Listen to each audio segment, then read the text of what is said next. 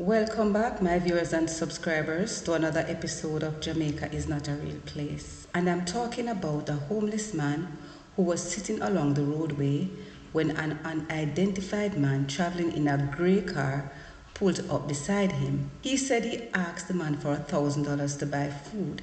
He said the man asked him about his well-being and shortly after brandished a gun and ordered him to enter the vehicle. The man took him to a dirt track where he and 4 other men repeatedly had sex with him at gunpoint. He said the ordeal lasted for about an hour.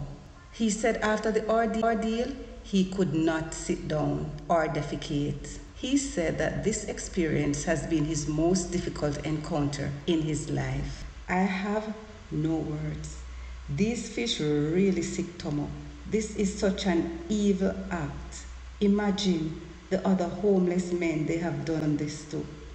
And all those poor boys who wipe windscreen, they are such easy targets. I feel sorry for them when I see them on the streets because I know how vulnerable they are. These fishermen can just come up to them and offer them money and take them and do all manner of evil with them. This is such a sad story. Guys, let me know what you think about this evil act in the comment section below. Remember guys, like, share and subscribe. Peace out. Bye. Welcome back, my viewers.